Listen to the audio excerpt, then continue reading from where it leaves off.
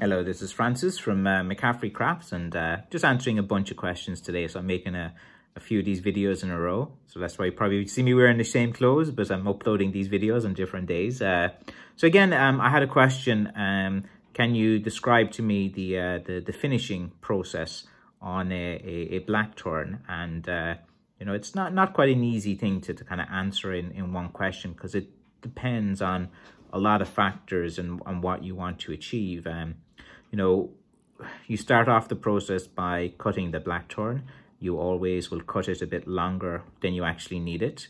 So after you cut the blackthorn, you want to seal the ends of it pretty quickly. Like, you know, you don't want to leave it for too long. And there's many ways in which you can seal it. So whatever product you have handy, if you go into any hardware store, they'll have loads of things to seal it. You can seal it with any paint you have going around. You can seal it with beeswax traditionally, like whatever. There's a million different ways to seal the wood, and they all serve the purpose that you need it. But like, no matter, even if you seal the ends, it will crack a little bit sometimes, so you always cut it a bit longer. So if it is some cracking as a seasoning, you can cut off the cracks if you notice them before they get too deep and too problematic.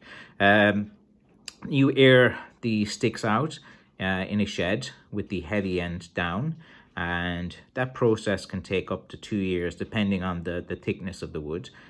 If the wood is quite thick, like say if the shaft is about an inch, you know, usually you can, you know, season it about 2 years. And then if the handle is really thick, sometimes you might need to give that a bit longer. You know, there's a few ways which you can check. Like usually as you're seasoning the wood and you think it's seasoned, you can try weighing the wood. And if you notice the weight of the wood keeps dropping off every month that you're weighting it, you can see that the sap is still kind of, you know, coming out of the wood, and it's getting lighter and lighter, because when wood is freshly cut, it's quite heavy, and as it seasons, it's going to get a bit lighter. So you kind of like look at the graph. So like, you know, it's dropping, then it starts to go sideways a little bit and down. You know, it's getting then to the bit. And you can also take you know, a knife or a scissors or something like that, and you can scrape away in the bark. And if the bark isn't showing green, it's starting to season. That you know, you'd be surprised, like you'll cut a blackthorn and you'll scrape the bark a year later and the bark is still green underneath it. A year and a half later you scrape it and it still could be green underneath it. So you want to like, that's another way. You just kind of scrape it just to kind of see if it's green. So then when you have the piece of wood that's fully seasoned, the next part of the process would be you'd have to straighten it. That sometimes there'll be you know, bumps and curves and S shapes, and sometimes it's kind of cool if it's balanced with a few of the curves in it. But usually you have to, you can only straighten the wood when it's been fully seasoned. If you try to straighten green wood and you straighten it, it will bend back as it cures and it dries out. It'll just go back to the same position over time, and there's no way around it. The wood has to be quite seasoned for you to straighten it, and you straighten it as best you can. You heat up the wood. You can do it with steam or a heat gun, or you know, there's many ways to do that. And then you have to put it into the straightened position. Like, you know, you can use, I think I did a video ages ago, car jacks, or you can use like bend, like if it's a thin piece like a hiking stick, you can use your hand and just bend it into the right shape. But with blackthorn, you kind of have to get some vices and get, you know, you have to hold it into position after you dry it, and yeah, or heat it up, I mean, and then you have to wait, and you might have to do this process like, maybe 7 to 10 times over a few days and things. It can take a while to straighten the blackthorn, because you have to do a little bit. It's almost a craft in itself of straightening a blackthorn stick, because like if you you know, bend it too much, it could snap. You know, if the wood is a bit rotten, it snap. You have to make sure you put the right amount of pressure on it. You have to know by the thickness of the wood, you have to know what cracks you can get out. You have to know if the knot is on it. You know, there's actually, you know, a lot in straightening a blackthorn as well, because it's quite a heavy piece of wood, and you know, they're valuable and they're hard to get. So you don't want to mess it up when you're straightening it, or you put too much cracker, or you try to bend it too quickly, the wood's not heat enough. Like, the wood must be hot enough, and you must, you know, heat it up for about 10-15 minutes, maybe longer even in some cases. You have to get the temperature right and you don't want to burn the bark. You have to like move the heat around on it as well, and to get a good distribution of it. So yeah, there's actually like one of the most time-consuming parts of making the stick can just be on trying to straighten the piece of blackthorn wood. And it takes a while, and it's like step by step. You need a lot of patience. You need to do little increments slowly, especially if you have a really thick piece of blackthorn and you just want to bend it, heat it up, leave it settle, bend it, heat it up. You don't want to like yank it and try to break it all in one go.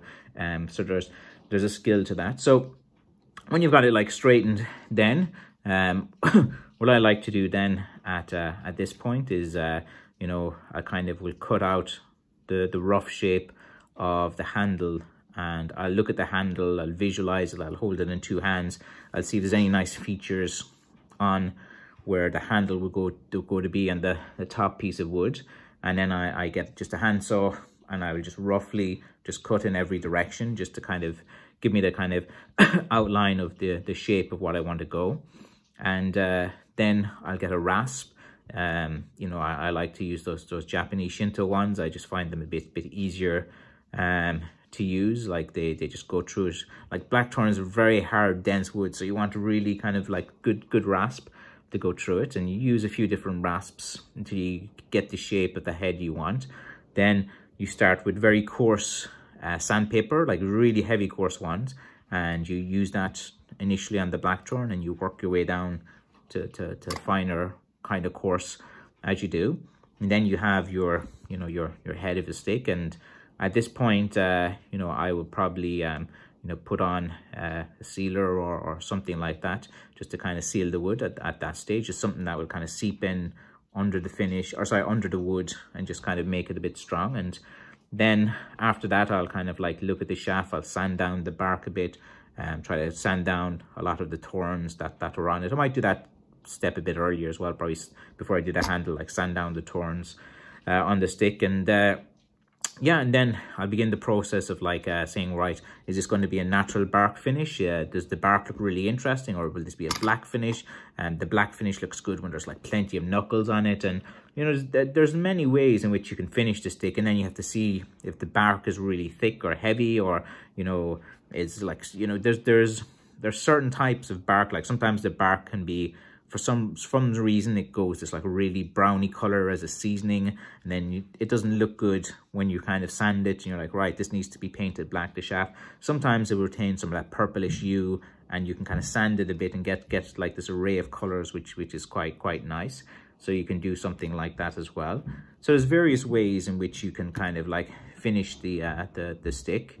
Then after you do finish the stick, and you have you put down the primer, or you can put down a sealer, then you put on primer, and then you kind of like will paint the stick to do that.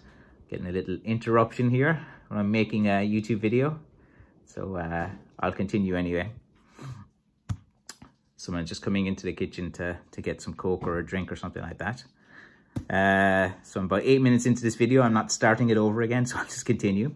So what you will do then is you know, you will put down like a primer, and you'll get some good black paint. You know, again, it depends on what you have in your local hardware store. You know, you can get, you know, you want to get a black paint that sticks very well. Like, you know, when you have a bark and you're just putting on the black paint, like straight away, it's going to soak into the bark and it's going to go down. So that's why if you kind of seal it beforehand with a sealer and apply it. But then sometimes the black paint and the sealer, you want the black paint to, like, you know, stick well to whatever sealer you put down before it as well, because sometimes if you don't, the black paint will come off like pretty quickly if you're rubbing or putting any friction against it as well. So you must, you know, pick your primer, you know, pick your black paint, decide on what finish you want to get it. Mostly you want it, like with blackthorn, you want to make it a little bit glossy, not like several layers of yacht varnish where I see, which some people do, and it's horrible. It's like really thick, heavy, dense type of finish. For me, I prefer a more subtle finish. Like sometimes I do put on, like on the natural bark ones, more of a kind of high gloss lacquer type of finish. If it looks good, like it depends. Like, you know, it's not like I have one particular finish and I use everything with one finish. And I think everyone keeps like, what finish to use? What finish? You know, it's like it depends. Like I keep saying that, it depends on how you feel, how the bark. Sometimes you want to use this type of finish. Sometimes you might use this type of finish. If you're using a wood stain, like sometimes you use like some kind of wood stains and you kind of try to blend in the color, and you put on a wood stain, then you sand it, you put on a wood stain and sand it, and you get a kind of little design or array of colors. You know, I do that in the handles as well, as you know, it depends on how I feel and what it is like on the piece of wood. If the handle looks pretty bare, there's not really too much going on it, you want to kind of use your kind of artistic mind to say, right, you know, if I put in little light bit of stain and I mix the stain with the finish, and then you kind of put it on, you sand it, and you put it on again, you sand it down, and you get this kind of like, you know, a little kind of array of colors. And sometimes it looks kind of pretty cool if you leave a few, like if you've sawn a bit of the wood or you've used a bit of rasp, you can sand it down, but just leave a little bit of the lines of the rasp in there, and then you can put a wood stain and it kind of seeps in, and it gives quite a nice design. It kind of gives this kind of old antique look to the handle as well. So there's a multitude of ways in which you can finish a handle, and it really depends on how you feel about it, what you think it is. You got to think about it. You got to look at the wood, and you know, from experience, you just know, oh, this is going to look good on this type of thing. This is going to look good on this type of thing. And so you can finish the wood in many ways. You know, you always want to put a sealer, you know, and then you, like, I'm a great believer in light, thin coats. You know, you don't need a lot of coats. You just need a few light, thin coats, sand it down, a few light coats in the finish. That's all you need to do. You don't want to, like, put really heavy coats on. It's kind of the lazy approach. You just throw on a big heavy coat and goes, there you go, and it looks you know, it looks all right. But you know, when you put the heavy coats on it, if people are grabbing the handle a lot and moving it and the friction on it, you know, you need to finish the handle a little bit better, so that if some people are holding the handle, it's you know, you finish it a bit different than you would the shaft of the stick as well. And then if someone has a specific request or they want to use it for fighting stick, you know, you have to kind of think about it and think of what finish you want to use. So that's kind of like just the overview of you know, a chat about the whole kind of process that I would go through to the final product and different things like that. And I usually just put a rubber ferrule at the bottom, and I usually will just, like, you know, taper the wood at the bottom and put the ferrule on. I don't tend anymore to put metal ferrules on them, because, like, you put the metal ferrule on, they don't work well on modern pavements. They're quite noisy as well. They you know, they're not as secure as well. If someone is you know, they can be a bit you know, if someone's going to slip or something on a metal ferrule. And I know some people say, oh, put the metal ferrule on and put the rubber cap over it, but you know, why do the two if you just want to use a rubber cap? Like, it doesn't make sense. And you know, all they do with a metal ferrule is, like, you just dent, you put the ferrule on, you get like a piece of you get a nail and a hammer, and you just dent a few sides in, and it holds the grip. But they always come loose. They're not like an efficient thing. They might look okay, just, you know, on it initially, but I just find them less problematic to use the rubber ferrules. And then, yeah, you have your final product. And again, that's just a kind of talk through of my process of what I do. I suppose everyone has their own kind of way of doing things. But that's the approach that I usually take on it. So thanks for watching. Okay, bye-bye.